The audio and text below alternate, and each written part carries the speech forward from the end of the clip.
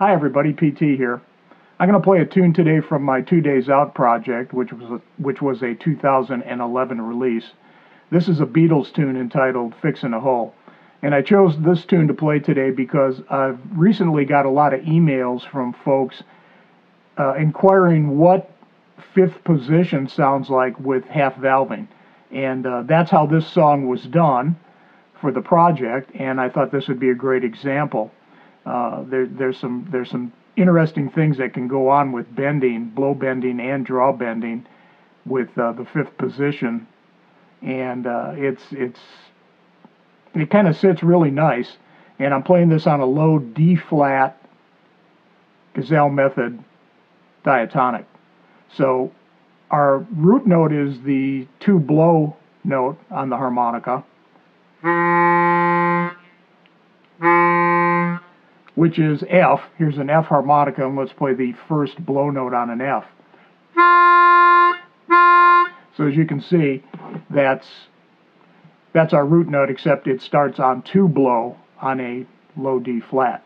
So here it is. This is the Beatles' Fixin' a Hole from 2 Days Out.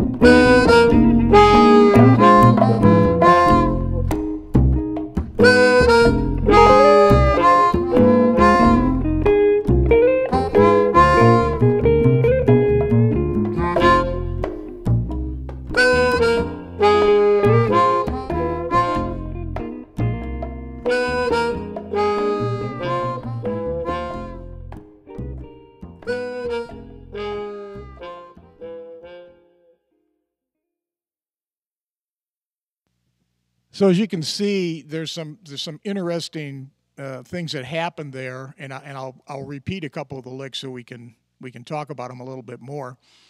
You're hearing a muted trombone that I'm working with there, and the blend of that with the low D flat I thought turned out really rather well, and I was very pleased with that. And when we were talking about doing the tune, I didn't really hear drums on it, so I kind of decided to just go with, the bongos, and I think it worked out pretty well. Anyway, the opening riff that I'm playing along with the trombone, it starts on a 7 draw bend. Actually, it starts on a 5 blow bend, so it's bump, do do do do do do is a 7 draw bend.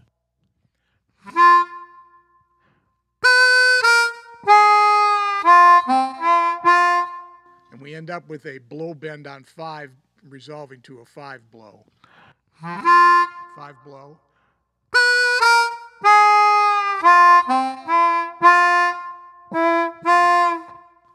And you also notice that when I hit the 6 blow note in the riff, I'm shading it or rounding it off as well. Listen. And